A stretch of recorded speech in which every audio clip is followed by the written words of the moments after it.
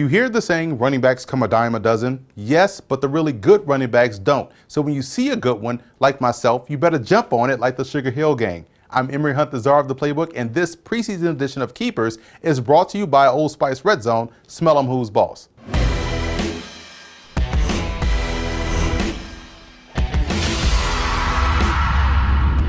Today we'll be taking a look at some of the top fantasy running backs for 2016. A rule of thumb to consider when you're trying to decide your running back selections is to not look at carries the year before. The big myth is that the amount of carries matter, when in actuality, it's not about the amount of times you carry the ball, but what you do with those carries instead. If you're a crash test dummy running back that can't make people miss, then yes, your carries will look a lot different than the elusive back. Keep that in mind as you're making your picks.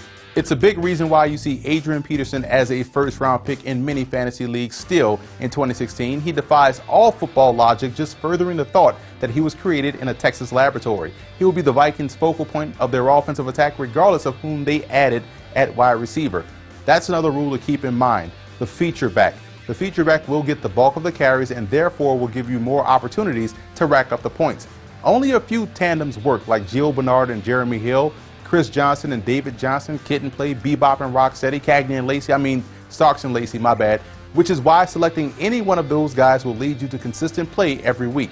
Stay away from backs that are paired with passing geniuses like Sean Payton. The Saints have tremendous talent in the backfield, but Payton will rather throw the football 65 times a game instead. I hope that Payton understands that it's not illegal in the state of Louisiana to actually hand the football to either Mark Ingram or CJ Spiller. Sean Payton would rather sign me and give me carries over those two guys. A tough, rugged desperado sleeper to keep an eye on would be rookie Derrick Henry, because he's in the perfect situation to get eased in as a rookie. He will get a lot of red zone carries and goal line opportunities. Henry's rookie season will mirror what we saw Maurice Jones-Drew do in his rookie year paired with Fred Taylor. Also, the benefit of having a mobile quarterback in Marcus Mariota aids in a running back's ability to get to that second level just a little bit easier. He'll steal a lot of short yardage touchdowns away from DeMarco Murray.